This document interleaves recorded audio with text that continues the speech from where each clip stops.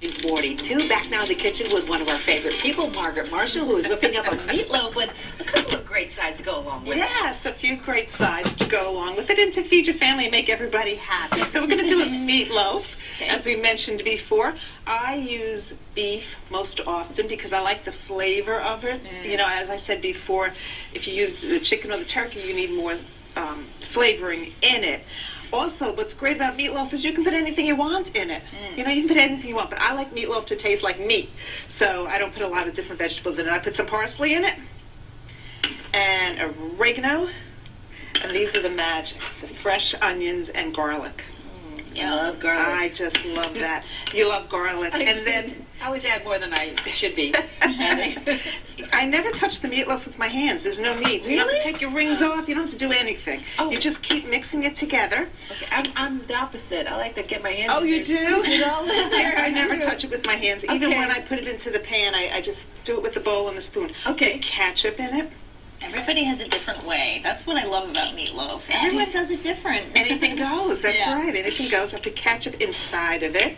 I put a little milk inside of it because it helps it stay moist as it's baking. There's nothing like a dried meatloaf. That makes me. It doesn't make me want to eat it when it's dry. When you overcook it or something, right? It happens. Right. Well, I think if you put a lot of onions in it, that keeps it moist too. Okay. Fresh onions, yeah, definitely. 1 egg for every pound of meatloaf. Always crack your egg in an extra. I always put it in a coffee mug because you want to check and make sure there's no shells in there or that the egg is good before you put it into your meal and destroy your meal if it's not good. Good advice. So we always do that. And then breadcrumbs. All right. And then you put your breadcrumbs into however much of it you want. And people put oatmeal in it. People put all different kinds of breadcrumbs. Some people make their own breadcrumbs, which I have done in the past. Yeah, that's not that difficult, making your own breadcrumbs. No, it's not. It's not. And if you have extra bread in the house that, you know, is ready to go, nobody wants to make a sandwich out of it anymore, you make breadcrumbs out of it. And then you just take all this, you keep mixing it together. Mushing it together. I put it in a loaf pan. This is the only time I ever used canned vegetables. Really? For some reason, whole canned potatoes taste great with the meatloaf. I don't know why. I've been doing it for years. I've done it with regular potatoes. It just doesn't taste any good. I'm a potato gal. I think some moms are relieved to hear that because that's a lot quicker. It's a lot quicker. What an admission there, It's Margaret. the only time. Otherwise, I always use fresh vegetables, but I always use canned whole potatoes. And then I just put it into the pan. You make a loaf. Like I said, you just take it. You don't ever have to touch it. You make it into any size that you want, any kind of dish that you want.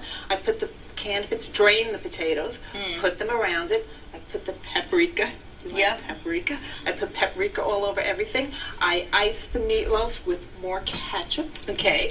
Then we put it in the oven, and you know, this is a pound. I put it in for about an hour at 350. If it was 2 pounds of meat, it would be a little longer. And then I steam broccoli, and you know, being a busy mom, whenever you have time during the day, I clean the vegetables, I put them in the pot, and I put them in with ice cubes.